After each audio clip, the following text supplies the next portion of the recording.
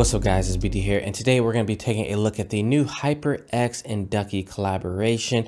The first time they dropped was a black and red two-tone look. Now they're back with an all-black murdered out Ducky 1-2 Mini, and I know a lot of you guys out there have been waiting for this kind of colorway. Usually Ducky is running some type of two-tone look, whether that's black and white or black and some other color, but this is the first time we've seen an all-black one. These are going to be extremely limited. It's dropping on November 18th at 8 a.m. PST. There's going to be 6,500 units made worldwide, so it's going to be extremely limited. I don't know if you guys are collecting Ducky 1-2 Minis, this one is probably my favorite so far. Now I want to come at this from a different angle today because I've covered the Ducky 1-2 Mini a couple of times now, and I just feel like it's kind of redundant, so I'll link those down below if you want a detailed review. Today I want to take a different angle because I get asked so often, why choose a Ducky 1-2 Mini over any other mainstream keyboard? So I want to list out today some of the reasons why you would choose a board like the Ducky 1-2 Mini over some of the other mainstream keyboards that we've been seeing. So the first reason why you might want to consider a board like the Ducky 1-2 Mini is the size. Of course, it's 60%. This is what originally drew me to the keyboard. Gaining that space when you have a low sensitivity can be a real game changer for a lot of people, especially when all the mainstream keyboards are TKLs or full sized. You saw a lot of people turning and angling their keyboards just to get more room on their mouse pad, and it just gives you better ergonomics overall. You don't have to have your elbows flared out and then you look like you're about to fly away.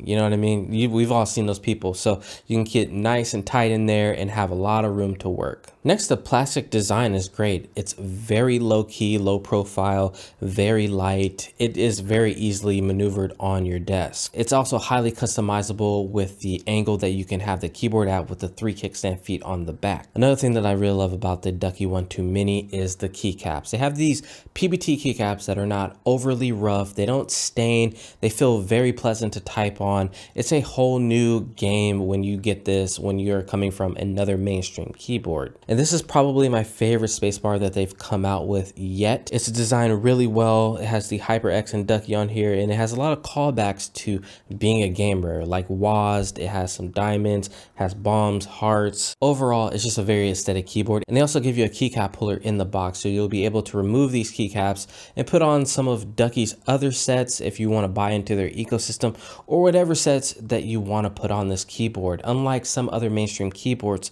that kind of keep you locked into a system with non-standard space bars and the like. Another reason why people love the Ducky 1-2 Mini is that RGB. It is bright as hell, especially with that white plate and it bouncing off of it. It just looks, it'll light up your whole desk. Let's just say that much. And because those PBT keycaps are shine through, it's going to look spectacular. Another reason why people love these keyboards is that you're not locked in to one system when it comes to switches. They have a wide variety of Cherry MX switches, and they've even been branching out with Gateron switches. And now we've got this collaboration with HyperX. So they are just branching out, getting a bunch of switches for these keyboards. And the HyperX Reds are great. They are pretty much like Cherry MX Reds, just a little bit on the lower pitch side. And we can't talk about keyboards without dropping a sound test. So let me show you guys what the Cherry MX Reds sound like versus the HyperX Reds.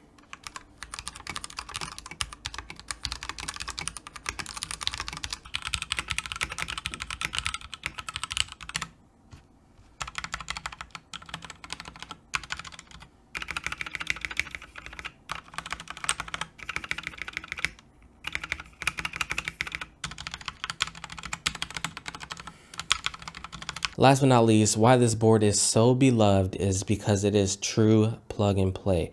No more software, bloatware, whatever you want to call it, slowing down your entire computer. We've all been there. There's like 20 different companies that have put 20 different softwares on your computer because they are needed, and it just slows down your entire system before you can even get into the game. It's actually ridiculous. Ducky has made it so you can make macros in the blink of an eye on 6 different profiles. You can also change the RGB in a blink of an eye by just pressing FN, Alt, and T. That's it. And you just cycle through all the different waves and reactive modes. You can even choose the color and fine tune it using the Z, X, and C. It's just that easy. People always think that I'm shilling Ducky, but at the end of the day, this is what I use. When I'm not using a high-end keyboard, I'm using a Ducky 1-2 Mini. When I don't want to mess up my GMK, my nice keycaps when I'm gaming, when I'm about to game for like 6 hours, I switch to the Ducky 1-2 Mini. Why not? It's a great board for gaming. So I want to list a couple of things that I want to see Ducky try in the future with the Ducky 1-2 Mini. Now they've already changed out the case with the Mecha Mini and made that an aluminum case. Now I want to see them put in maybe a brass plate into the 1-2 Mini. That would be pretty sick.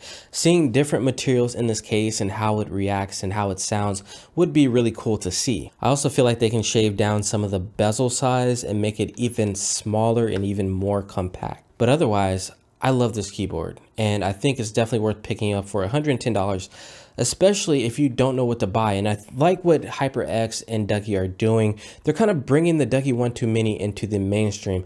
I would love to see them bring these into a store, not just have a special edition, but actually have these on the shelf. A Ducky 1-2 Mini. I have to see this at Best Buy at some point.